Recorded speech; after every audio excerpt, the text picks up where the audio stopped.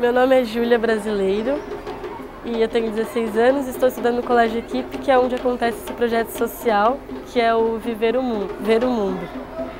E também Viver o Mundo, porque a gente acaba tendo muito contato com pessoas que não estão no nosso país, né? Então é uma coisa de que parece que é outro mundo, mesmo sendo o mesmo mundo, assim.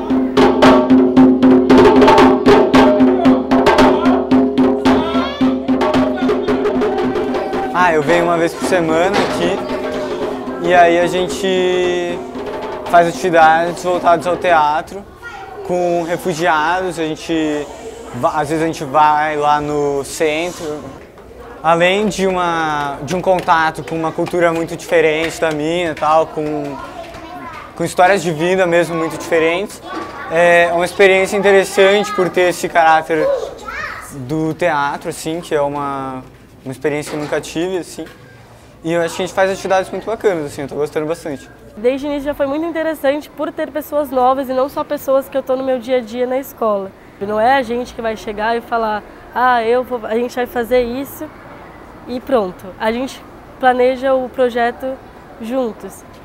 Então tem coisas que eles trazem pra gente e a gente fica, nossa, que legal, e aí a gente traz e eles ficam, nossa, que legal, só que o que a gente faz junto, o que a gente cria junto é mais impressionante ainda. A gente fez duplas e foi procurar pessoas aleatórias para saber um pouco da infância dela, como é a relação dela com a cidade de São Paulo. E teve uma pessoa que a gente foi entrevistar que não falava português, que era também um imigrante, que veio do continente africano.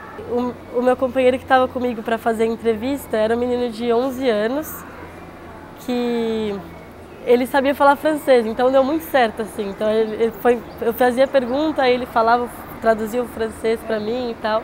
Então tem muito isso. Não sei, são pessoas muito diferentes, com realidades muito diferentes, mas que tem muita coisa parecida, sabe? Meu nome é Abubakar Sidibé, de Guiné-Conakry. Guiné é o primeiro país que pegou a independência em 1958, em França. Mas eu estou aqui 5 anos agora.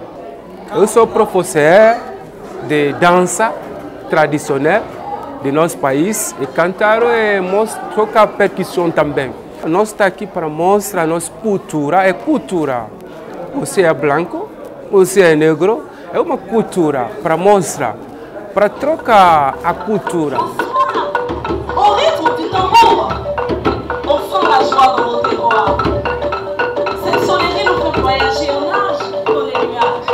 Et non, particularmente para mim, é uma pessoa negra, né? Ter contato com pessoas negras que vêm de fora, que não só no Brasil, com toda a situação do negro aqui e o negro que vem de fora. É uma convivência que não define muito quem é quem. A gente é na hora do teatro, assim, que a gente vai fazer, na hora das brincadeiras, da interação. A formação da gente está sendo muito legal. E não é qualquer lugar que vai fazer esse tipo de projeto. E é muito importante ter isso numa escola.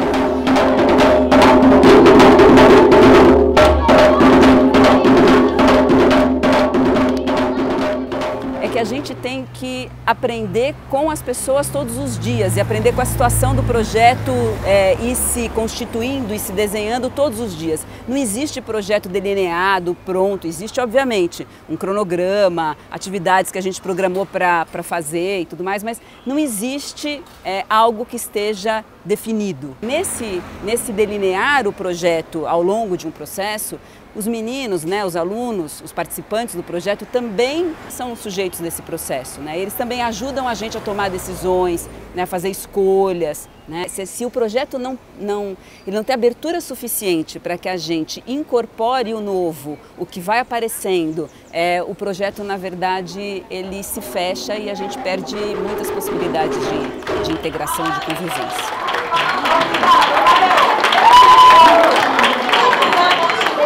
Oh,